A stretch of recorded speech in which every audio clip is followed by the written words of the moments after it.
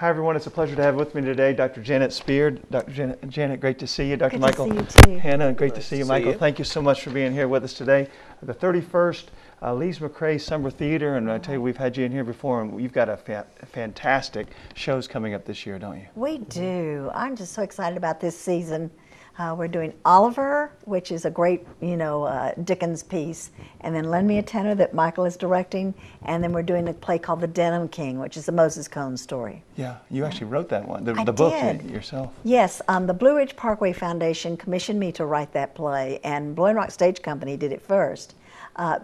And that was their largest selling play ever at that time. So we decided, well, it's time to do it again. Yeah. So that's what we're doing. That's fantastic. I tell you, 31 years you all have been doing this, Michael, and it just keeps getting better and better all the time, doesn't it? That's the goal, yes. We hope so. Yeah, and so tell us about, everyone knows that Lee's McRae up in Banner Elk, North Carolina, and it's a beautiful, tell us about the auditorium there, because it's a fantastic auditorium, just the right size, isn't it? It's one of the larger auditoriums in the area, and it seats about 700 people. We usually rope it down because we don't want to seat quite that many, because it's a lovely concert hall as well, so it's a little wide. But it's a great place to do shows. Yeah, I think it's big, so it's yes. I mean, it really plays the part by being so big and nice. But it's also small enough that when you're seated in there, you feel like you're right close to the actors and on the stage. Yes, we built the stage out. It's called an apron, out in front, and that really puts the actors right in the audience's face, which is very nice, very intimate. Perfect combination. Yeah, so tell us now about Oliver. Everyone knows about the movie Oliver was what, 1968, won the Best Picture Academy Award. It was fantastic. In 1960 it started in London. Yes. So tell us, if you would, about the story. Well, it's just one of the most amazing musicals because it's very true to the book. And stays true to it. And we're using a lot of local children, which is going to be lovely, and yet bringing in some very consummate, very fine professionals to work with them. So, and I think the lessons of Oliver are timeless and important. Yeah. Charles Dickens wrote the book, didn't he, originally? Right, and our attention to the poor and how we need to pay attention to those people around us who have very little. Yeah. It's a very important lesson. I think one of the famous scenes in the movie I remember was whenever Oliver, at the very beginning, they were in the kind of the workhouse, weren't they? And they didn't have enough food, and they were just giving them kind of slopping on, and he came up and asked for more, didn't he? That's right, and that's where he gets in trouble. Yeah. Yeah, right. Yeah. And they sell him. So but it's just a wonderful story and a good family story. But it's good for adults and kids because the music is so compelling. And then the kids get a lot of wonderful lessons out of it. Yeah, so it tells a story about an orphan boy and obviously the orphans around him, but it is a nice story, isn't it? Yes. It goes through and it has a happy ending, and so it's a great story. You get all that, but you also get the social commentary from the time period in England when, like she said, the Industrial Revolution's happening and society's changing, and London's a huge city with way too many people. And so he was really making a whole lot of pretty sharp social commentary, but it's told in a really engaging way with great music. Yeah. So of the 3 shows you're doing this year, that's the first one. It is. And tell us about when that's going to be. So what, June 26th is when it begins, doesn't it? It does. It goes through July 3rd. Yeah. And it's going to be very special. Oh yeah, that really will be. I mean, it's won all sorts of, a Tony Award, won a Academy Award, obviously. It's been fantastic. It's been on Broadway. It's been a number of runs over in London, hasn't it? Back in, 60 through 63. It's constantly revived because it's what we call a chestnut. It's one of those old ones that always works. Yeah. Even most recently is 2008 through 2011 it was over there. And so, but it's fantastic also how you guys work together, but you're going to be putting on the show. You're directing that one, and you're putting on the show, and then Lend Me a Tenor, you're directing that one, Michael, and so you have to, really, the work that goes into this. I mean, you were telling me before the show, it's like an iceberg in terms of what people see compared to what you actually do. Tell us about that, how that works. People are really amazed that we spend so much time and have so much effort goes into this, because they just see this 2.5 hour show that they think happens. Yes, it happens, but it happens because there's a gigantic crew of people. Our set crew and our costume crew, our management interns, our student interns are already there working right now, and the cast hasn't even come in yet. and they will be working constantly because they all work for each one of these shows. A cast member may only come in to do one or to do two, and these other crew members are there working constantly every day, just like clockwork, and then they'll have to work at night when we go into rehearsals, and they're set crew, and they're running the lights, and they're running the sound. So there's so much work that goes into it and all the planning that goes into creating just one of these shows, much less to do three of these and three pretty good sized shows. Yeah. And you get some fantastic people to come in and perform, don't you? You We do. mentioned that it was like magical this year how you brought the people together. Yes. You know, particularly I'm thinking just the Denim King story. We do so much on the internet now because I don't have to go to these huge auditions. I can audition on the internet. And I was just looking for somebody tall, dark, and handsome, and found this guy in New York, and then I started pursuing him, and sure enough, he's a professor at ETSU now. Really? So all he has to do is come over the mountain and do this show for us, Yeah. and we're so excited. He's excellent. And you have some great people come from all around, don't they? I mean, this is so, Lee's McRae Summer Theater is so well known. You get people from all across the country coming Yes. to perform. don't Just they? had a kid in from California. Yeah. We get a lot of people that are our standards. Yeah. People that everybody knows year after year after year. And you know, your audience will see them when we bring them in later to sort of do little samples. But the audiences like seeing some of the same faces, and they see local people, or they see people we bring in every year that they recognize. But then they also like to see some new faces, and so we like to bring in these professionals. I've got people, about half of my cast are people that we all know. The other half are people that people will not necessarily know. And so it's nice to bring new people into the fold and some new talent and just new faces. Yeah. Tell us about Lend Me a Tenor then, if you would, Michael. Lend Me a Tenor is just pure silliness. There's absolutely nothing serious about this show. It's a farce. It's set in 1934 in a hotel in Cleveland. The Cleveland Opera Company is having big financial issues, and they've decided to bring in a very famous Italian tenor named Tito Morelli to do a benefit performance of Otello. And he and his wife get there, and they're typically Italian, and they're screaming at each other and having knockdown, drag-out fights. Love each other to death, but can't stand to be around each other. And there's all kinds of issues between the two of them. And Tito takes a whole lot of sleeping pills because he needs to relax. And when they go to get him to go to the performance, they can't wake him up, so they assume he's dead. And they throw another guy in the makeup and the costume and say, here, you go sing it. They'll never know it's not him. And then you find out that there are actually two Otellos in complete costume and wig and makeup running around. This is in one hotel suite with 6 doors. It's what we call a door slamming farce. They go in one door and out the other one, and they barely miss each other, and they're on each side of a wall posing in the same costume.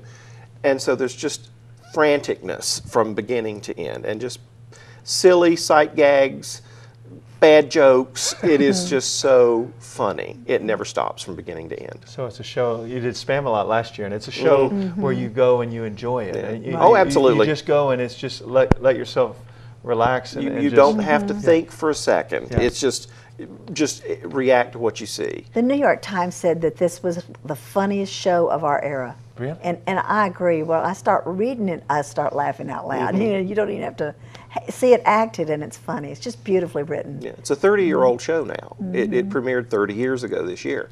So it's been around for a long time, and it's a staple because it is just so funny. It's like a contemporary Marx Brothers movie. It's just fun. Yeah, and it did start out initially, didn't it, on the West End also, didn't it? No, I think this one is an American show. Yeah. Oh, But on it's Broadway, I guess. It has started- been. It was just preview done on a few Broadway. years Yeah. ago on Broadway. Yeah. It came back as a revival. So it's had a new shot of life from that performance because it got great reviews. So I did it about 10 years ago as a student show during the school year, and I've always wanted to do it again, and now I get to do it with a professional cast, and it's going to be a lot of fun. What a tremendous combination. Now you've got obviously Oliver, which is this huge Academy Award winning, you know, from a Charles Dickens book, and and Academy Award winning, Tony Award winning, been around. And then you've got Lend Me a Tenor, which is that one that you can really relax and enjoy. Right. And then you got Denim King, which is not only a great musical, but it's also appropriate for our area here, isn't it? Tell us about how that story.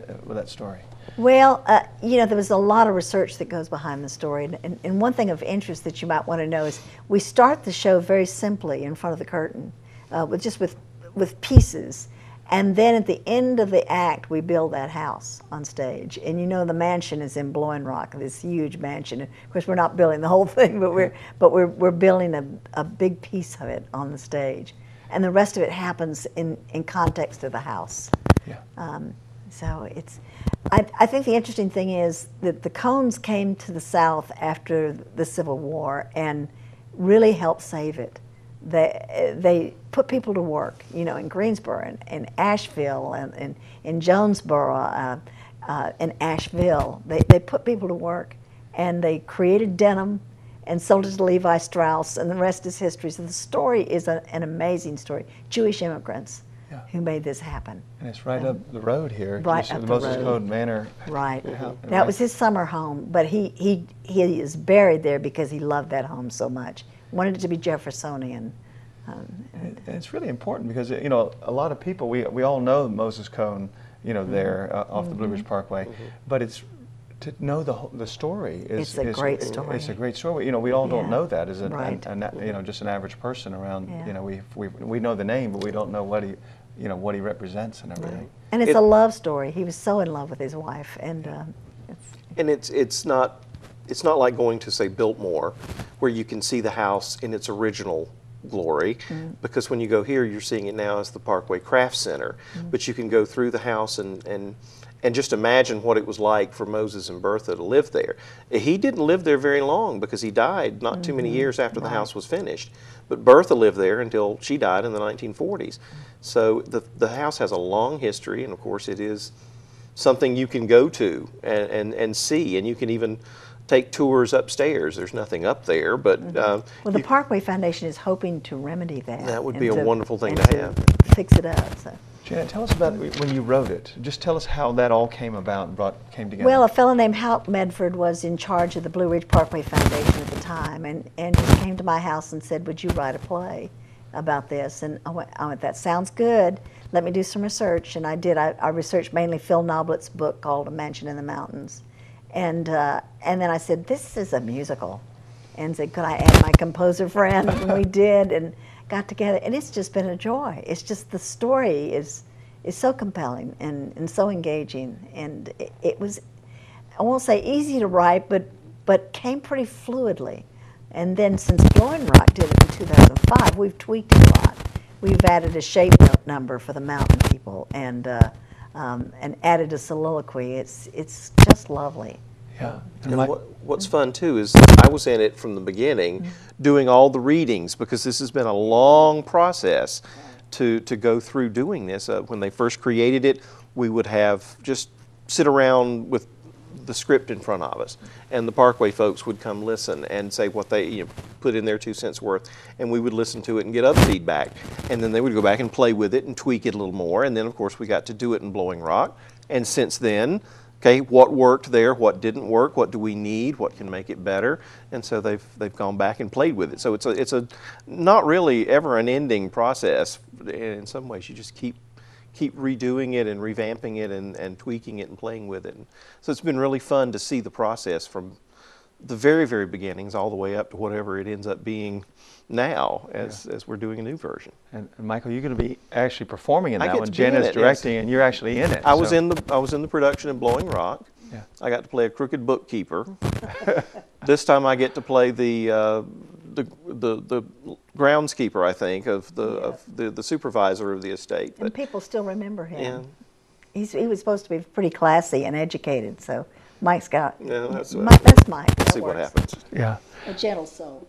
That's Mike. That's going to be a great story. And so you'll be directing one while we're doing rehearsals as an actor. And then we'll in the other. have to put aside directing and then go off and learn the lines and be in rehearsal. So you rehearse during the day for this one while my show is going up at night. Right. So, but once my show goes up, when a director sees that it's ready and you have your first audience, you just let it go, and it's like, okay, it's yours.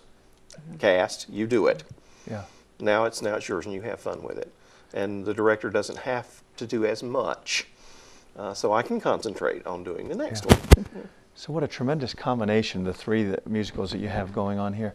Tell us, Janet, how do you, it must take a huge amount of effort to make the decisions on what It does. what I ones you wanna agonize do. over what we're going to do Yeah. because it's so crucial. Yeah. You know, what we pick to do has to please. We have lots and lots of older folks in gated communities, and yet we're still trying to get the next generation in, and also get people with families. It is a very, very hard decision, and I agonize over it every year.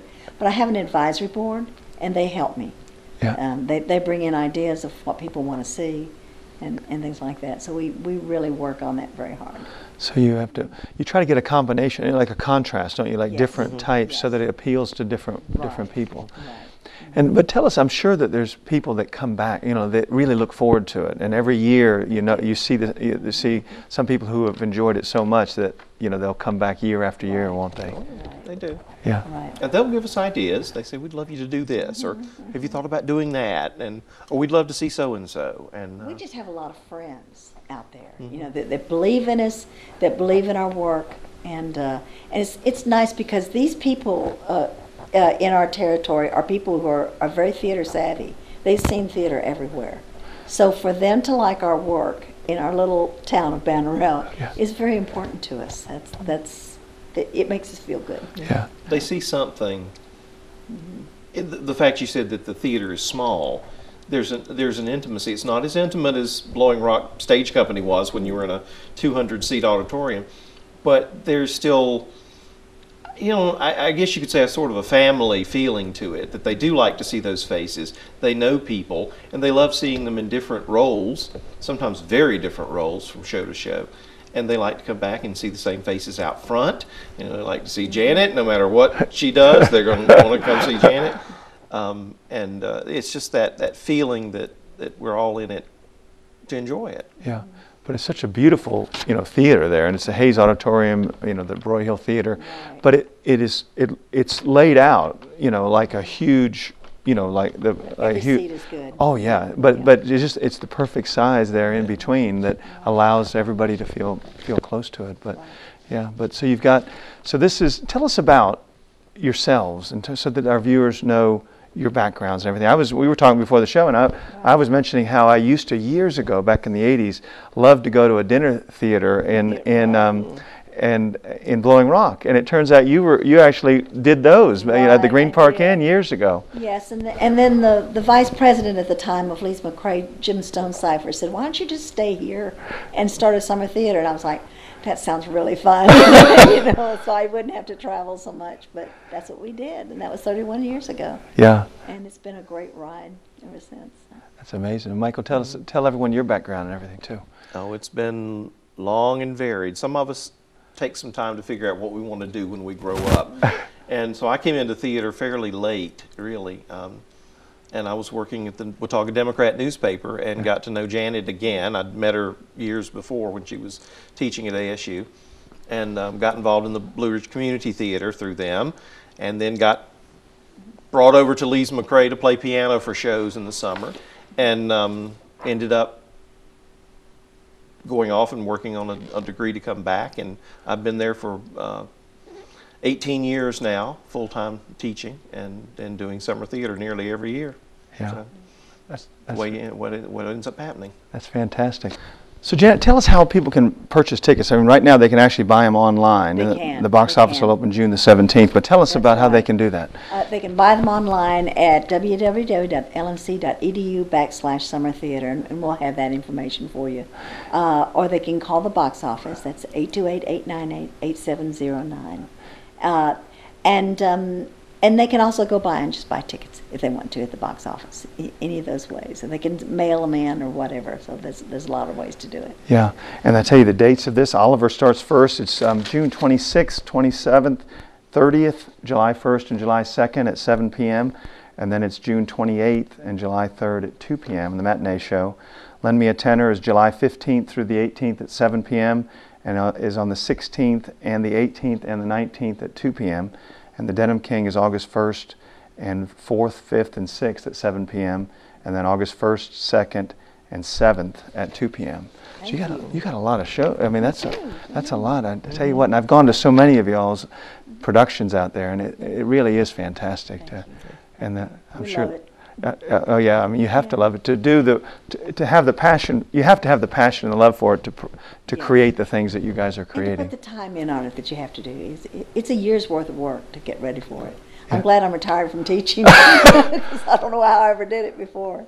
She is. As soon as Moses Cone's over, I got to get ready to go back and do the fall semester. So it's a constant process. But my background's in sports, but I'm amazed. I could go watch a show every night because I'm amazed to watch what you all create because it's alive. You know, it's right there, and by being live, it just creates this atmosphere that, you know, as a person sitting in the audience, you know, you just feel a part of what's going on because in theory anything could happen, you know. I mean, it you know, usually does. And it's like sports because you could watch it on television and you can be in the stadium, and there's a real difference. You know, there's a big difference. But I think yours is better because you're so close that you can see the people perform. There's a constant give and take from the audience to the people on stage. Changes with the audience. It does. Depends on how the audience responds. Does it really? The show moves in tempo and things like that. So. Yeah. That's absolutely tremendous. Thank you so much for being here with us Thank again. you. Thank you. And we're really excited about the shows that you have here. You have Oliver starting on June 26th, Lend Me a Tenor starting on July 15th, The Denim King starting on August the 1st, and it'll go right through the summer. And as always, the 31st annual Lee's McRae Summer Theater, and it's been great to have you here with us. And you guys do a fantastic job. Thanks, Michael. Thank you. Thanks, Janet. Thank you. Oh, thank you so much, and thanks for being here with us on MTN. Our pleasure. You're welcome. We'll be back with more of the Mountain Television Network.